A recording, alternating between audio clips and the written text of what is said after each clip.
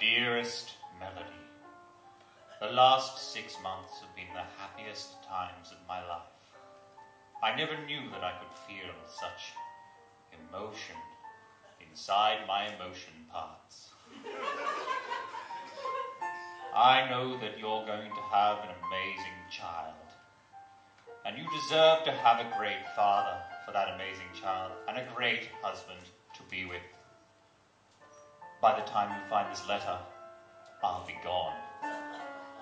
We both know that I am not that person, Melody. I'm sorry I could never be the husband that you deserve.